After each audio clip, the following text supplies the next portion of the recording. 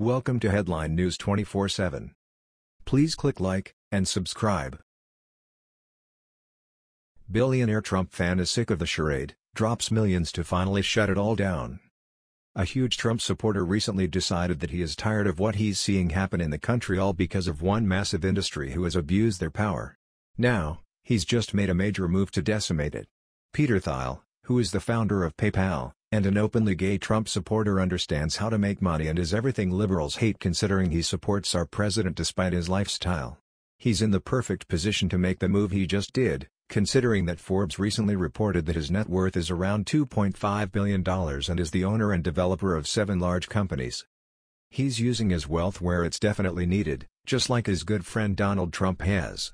It's not about creating divisiveness in the country, like what rich liberals tend to do. It's about preventing it, which starts with putting one huge group that promoted hate in this country out of business, and it's about time. Thiel recently teamed up with Charlie Ebersol, the son of longtime NBC Sports executive Dick Ebersol and director of the 30 for 30 documentaries, to form a new league. According to Patriot Journal, it's safe to say the NFL has had a rough couple of years. The once beloved league has faced tremendous backlash. All because its players have disrespected the flag. Worse still, the league's owners have refused to demand players stand for the anthem. They've even given millions to the players' union, who will spend the cash on social justice programs. Pathetic. Keep in mind that was your money, if you support the NFL. Now the NFL has another problem: competition. A major Trump supporter is throwing millions into a new league. One that will surely give the NFL a run for its money. It's also of note that Thiel is a Facebook stockholder, one of the originals to buy in, and is on Facebook's board of directors.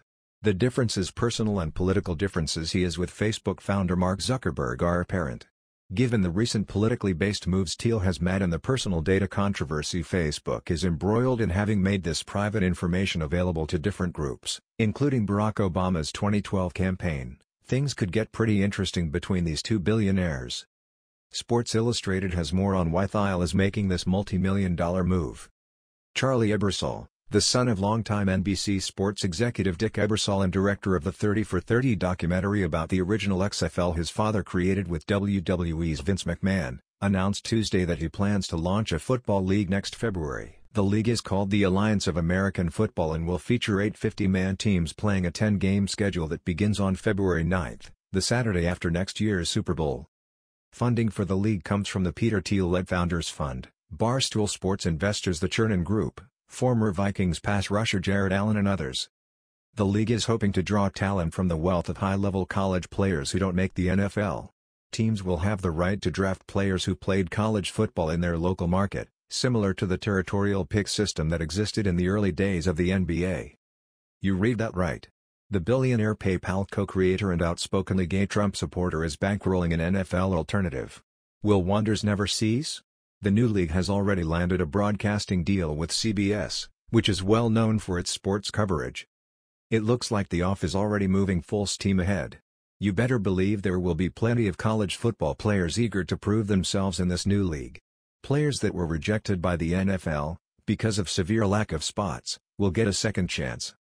Considering the league's name, Alliance of American Football, there is a good chance patriotism will be a focus. I'm going to guess standing for the anthem will be in the rule book. This new league will be able to challenge the NFL, doing all the things the bigger league refuses to do. But will it be enough to knock the NFL from the throne?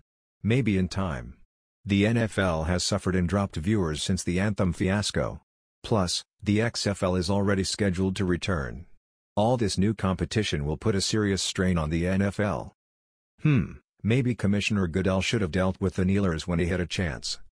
While it's hard to believe that a new league would thrive, it might give way to pressuring the NFL to change some of its rules about kneeling for the national anthem. Thiel is a guy that understands business and organizations. With this team of people, they just might have a chance at dethroning the NFL. That was the news. We thought you might be interested in knowing about this. Please click like and subscribe. Thank you.